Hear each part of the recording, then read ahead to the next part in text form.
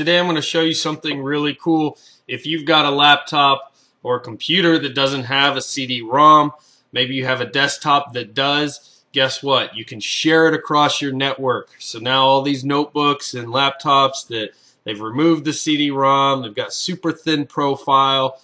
You don't want to pay the expense for buying an external CD-ROM, or you just don't have one, you need to install the software now. This is your solution. You can share your CD-ROM across your local network, install software from your main desktop CD-ROM to your laptop, and it only takes a few seconds. Here we go. We're just going to go up to our CD-ROM. I've got this CyberLink Director software that I was able to find it cheaper for a packaged version than downloading it online. So I went ahead and purchased it, but I want to install it on my laptop downstairs. So all I'm going to do is right click, do properties, go into my sharing, and you're going to click on your advanced sharing option. You're going to click share this folder, which I already have. You can have your share name as D. Click OK. Then go down here to your network and sharing center. Make sure that you have network discovery turned on, that your file print sharing is turned on. I would also recommend you go down here to all networks and turn off password protected sharing temporarily. Go back in and turn it back on. Once you've done that, all you've got to do is go to your laptop and take this network path and type it in, and I'm going to show you how to do that. I'm going to go to my laptop, I'm going to do this live and show you how you can quickly install from your main desktop CD-ROM to any other computer on the network.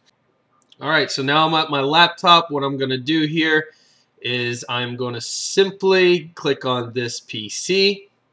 So you're going to open your File Explorer, go to this PC, right click, click Add a Network Connection, click Next.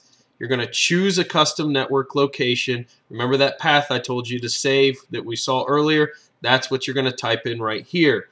So you got your // then the name of your PC and what we named the drive itself. There we go. Click Next. And it's going to ask you to type a name in for this network location. You want something you can remember, so I'm going to name this CD-ROM. Click on Next again. And there you go. You have set up this as a network connection, and right away it opens up, and you can see I got the CyberLink software just like I had on my main PC, and I can right click it and go ahead and start to install it. So I was looking here for auto run, for something to execute this. Clearly not reading file names.